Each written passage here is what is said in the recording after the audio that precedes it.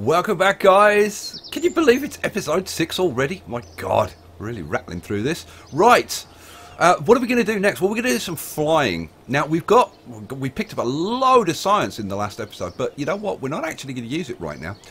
First thing we're going to do, we're going to pop over to mission control. Hey, how you doing, Gene? My favourite bit.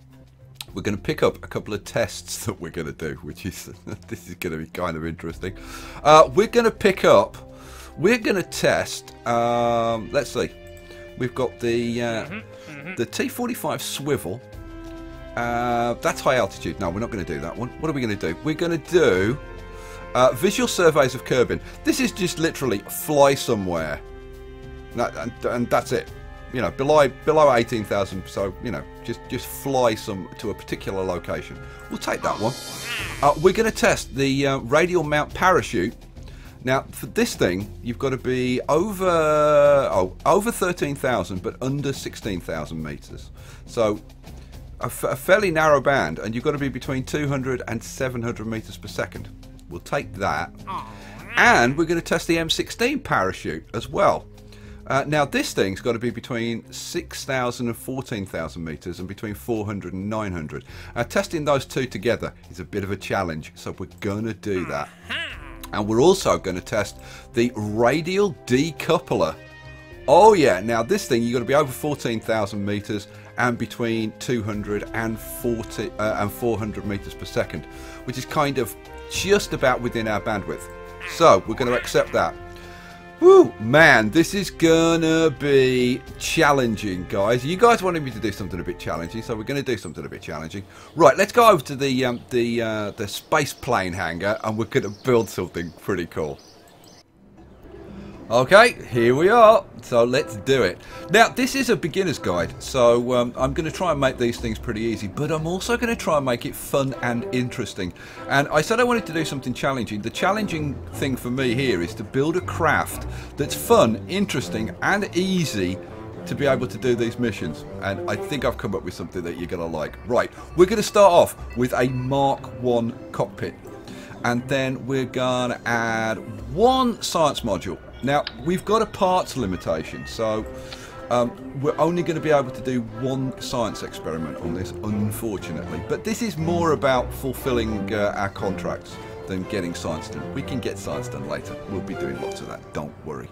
So, right, what next? Now, to get up to an altitude of 13 to 14,000 feet, we're going to need a combination of rocket engines and jet engines. So, first, I'm going to take, I'm going to try, oh, come on, don't mess around. There we go. Right, I'm going to put 3 of these T400 fuel tanks on here. Come on, come on, come on, come on, go, go, go, go. There we go. Right, and then I'm going to copy 2 of them. I'm going to go to symmetry mode, and I'm going to put, now, Star Wars fans are going to love this. Guess what it is yet? Oh, Star Wars Y-Fighter, anybody? This is gonna, I promise you guys, this is gonna look very cool. And it's really cool to fly, actually, well, I think. So, right, that's our basic shape. Now we need to put some engines on this thing. And what we're gonna have a couple of J33 Weasleys. Come on, Weasleys. There we go. A couple of Weasleys. And then we're going to slap a T-30 Reliant in the middle. Oh yeah. That should do the job very, very nicely. Now, we don't need oxidizer in these outside tanks because the jet engines don't need them. So, what we're going to do, you want to make sure that you've got symmetry mode on. Right, and then right click on one of these. We want to knock the liquid fuel down to about 50%. Take out the oxidizer completely. Now, because you've got symmetry mode on, if it's done it in this tank, it'll have done it in this tank. Right? Then we do the same over here. We want about 50% of the liquid fuel and remove the oxidizer. We don't need the extra weight. We don't need the extra cost. Right, and make sure it's done it with that one. Yes, it has. These 3 tanks, we need the liquid fuel and the oxidizer for this engine. Okay, right. Now, I said we're struggling against a parts limit. We have a limit of 30 parts. So we're not going to be doing a lot of scientific experiments because we can't spare the parts. We need to add things like we can't fly around with these things like this. They're about as aerodynamic as a pig.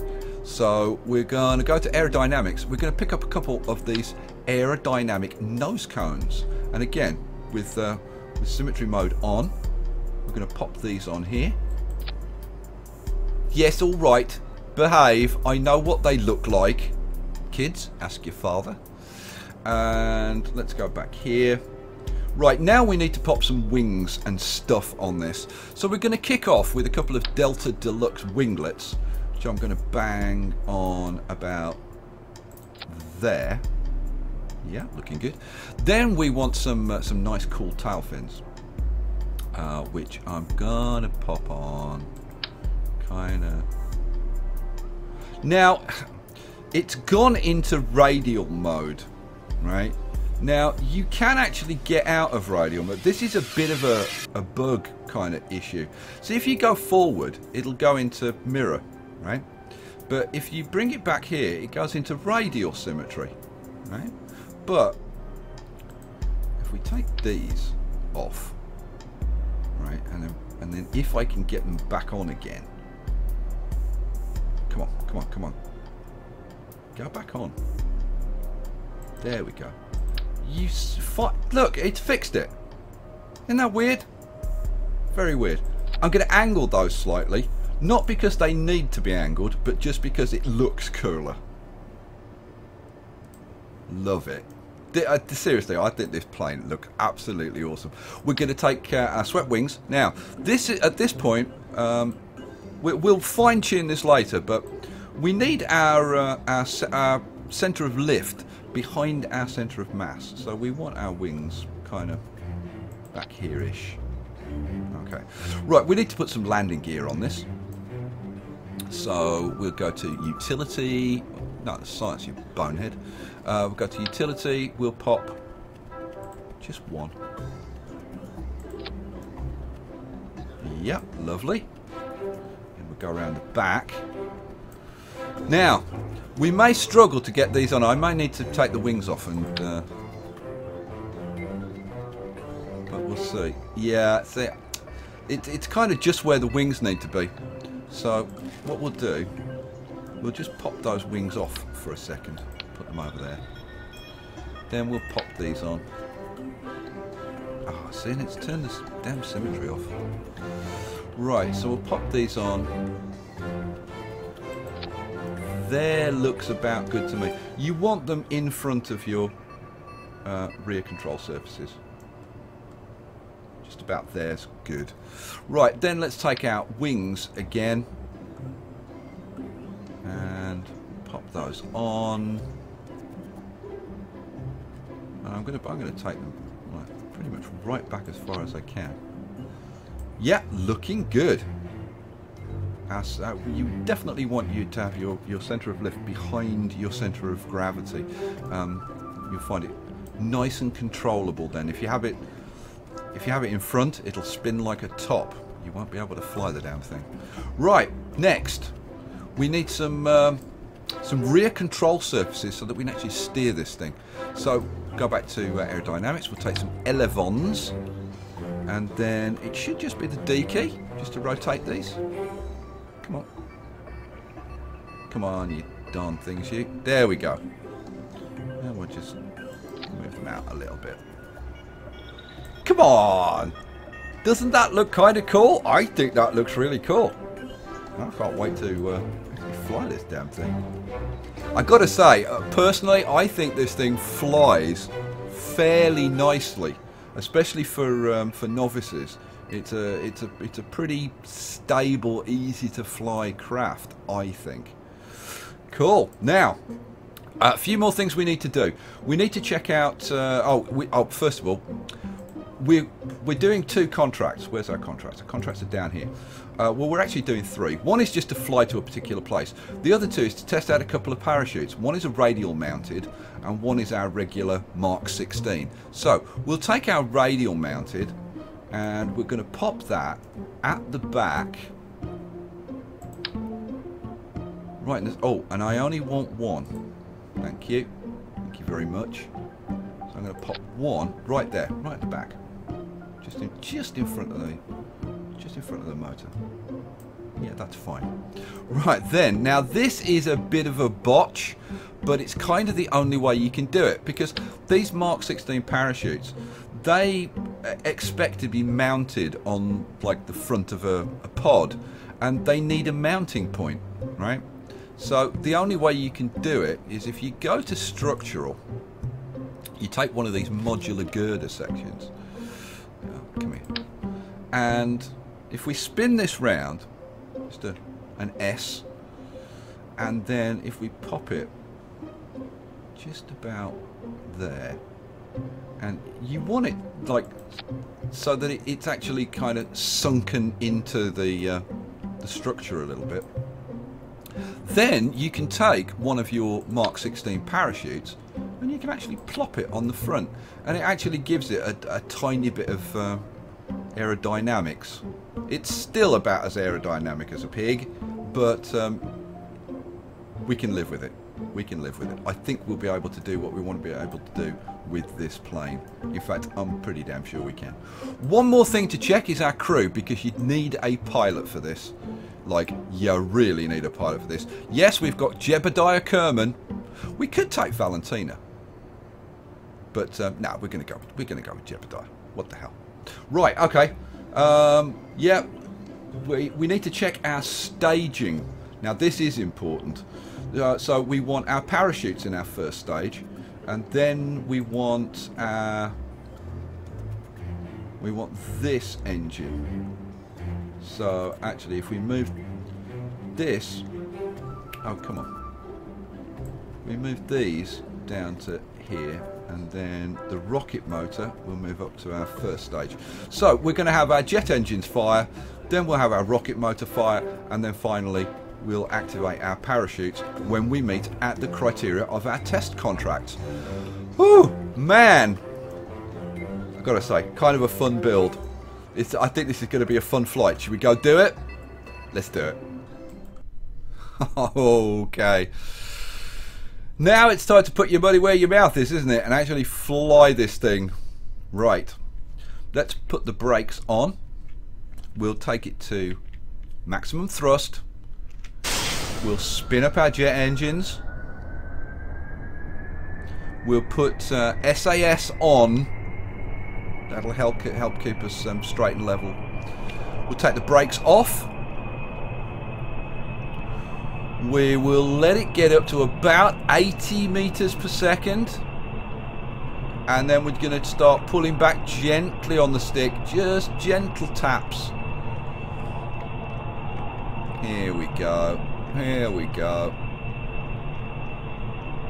And you want to get it up to around about 20 degrees. And there we go. A nice gentle takeoff. Right. While we're gaining a little bit of altitude, we're going to go into map mode. And we're going to zoom in. We're going to take a look at this. See this little icon over here? This is telling us our destination. This is site 18WQ. This is where our contract told us we have to go. Right? So we're currently headed in this direction. We're going to have to take a turn and go over there. So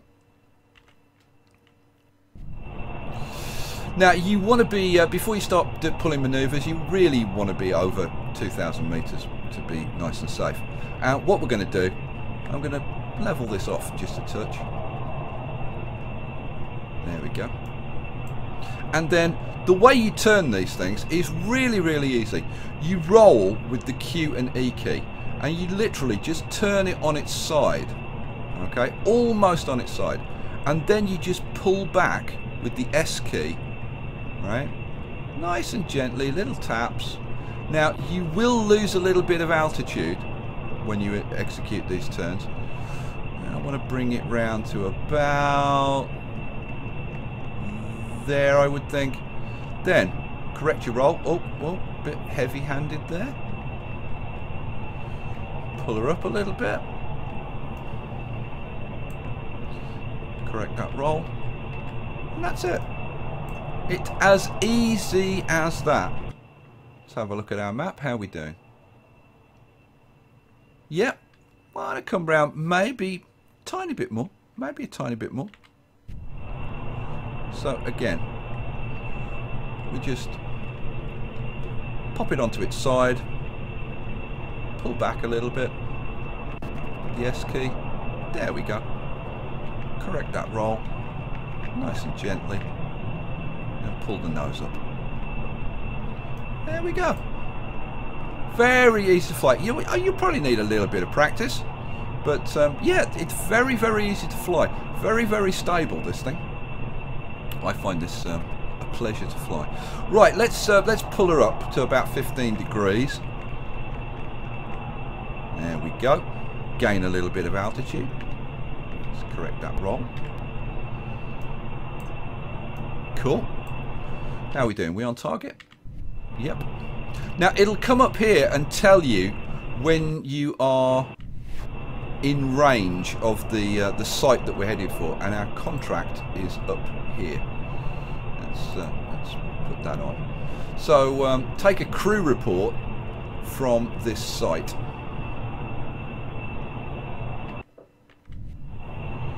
Any second now, it should pop up here and tell us that we're entering the site.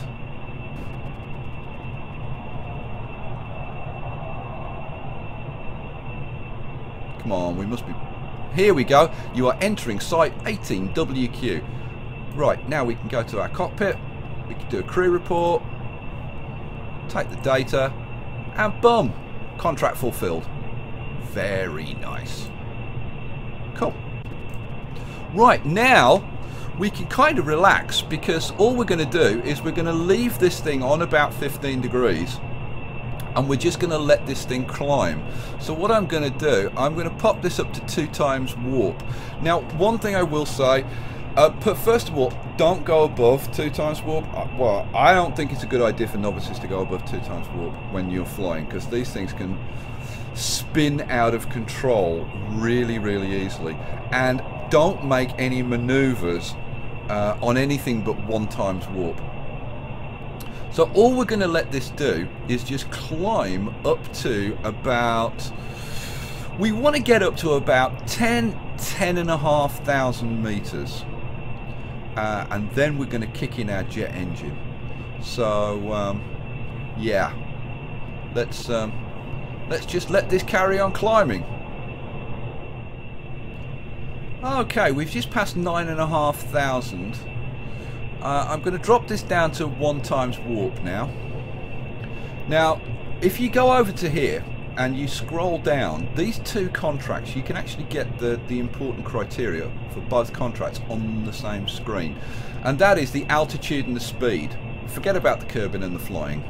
We're flying over Kerbin, so that's okay. It's the altitude and the speed. We need to be over 400 meters per second, and we need to be between 13 and 14,000 meters, which is pretty precise. Now, what you're going to do, when you get to about 10,500 meters, you're going to kick in the rocket motor, and then the only thing that you're going to focus on is what your speed is and controlling your pitch to stay between 13 and 14,000 meters. So we're up to 10.5 now. Let's kick in our rocket motor, and you'll see that our speed starts to fairly rapidly increase. We're up to 300 meters per second, and you can see our altitude is gradually increasing. We're up to 320, 330, we're passing the speed of sound, 340, we're up to 12,000, 360. Oh, this is just about perfect, guys. 380. We're passing 13,000. I'm going to push the nose forward slightly, because we don't want to go too much higher than that. We're over. Right. Fire the parachutes. Kill the engines. Right. Did we meet both of our tests? Yes, we did. Test both parachutes. Now, let me tell you, if you try this, if you take it nice and easy like I did, you know, just a gentle climb, 15 degrees, right? Just let it get there. Don't rush it. Get to 10,500, hit your engine, and then just focus on your altitude more than anything, and keep an eye on your speed, right? And then as soon as you get into the zone, hit that space bar and you're done. And right now, it's just a case of letting this thing slow down and float down to the ground. We'll see if this thing actually survives. That'll be an interesting thing, because I haven't actually tested this. We'll see if this can survive the landing, which I'm not 100% convinced about, because this is a fairly heavy thing. So we'll see. We'll see.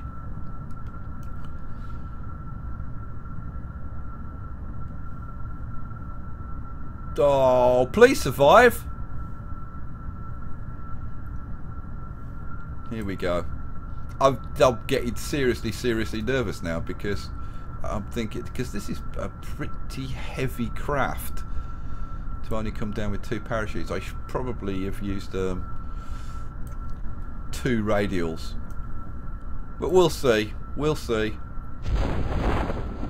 Here we go. Oh, it's coming down tail first quite quickly. Oh! That was quite a hard landing, but did Jebediah survive? Yes, Jebediah did survive, you know. To be honest, most of the plane is intact. I'm going to take that as an okay. If you're doing this, add dual radial parachutes. I think that's probably a good idea. Right, let's observe the materials bay. We get 1.5 science. It's not very much, but it's okay. And we can even get Jeb to pop out and do an EVA report. Well, he doesn't get any science for that. Oh, it's from Kerbin's Highlands. I think we've already done Kerbin's Highlands. Right, let's get him on the ground then. Come on. Come on, get off. There we go. Actually, this might have survived if I'd actually had this on ×1. What a bonehead. What a bonehead. Okay, what do I want? No, there's no science. There's no science, we've done it. Okay, well, there you go. A bit of fun. Bit of a slightly broken plane. But yeah, we got all of our contracts done, and our pilot survived, and that's what's important. Let's revert to base. Okay, so we've recovered the vessel. We didn't get any science from the mission. How did we do on parts? Not particularly well, and we didn't get any crew reputation. But we did make a bunch of cash. We've gone up from 250,000 to like 340,000. So we made a good bunch of cash. And if we go over here, here are our fulfilled contracts, which give us some science and reputation and cash. Excellent stuff. So yeah, all in all, not too bad. Let's get rid of those. That's yeah, I'm going to call that a qualified success, guys. Alrighty, you know what? Leave me a comment. Tell me what you'd like to see next time. I'm guessing, I don't know, like a moon probe, or maybe orbit the moon, or I don't know, maybe another freaky space plane or something. Drop me a comment. Let me know what you'd like to see, and I'll see you next time. Peace out.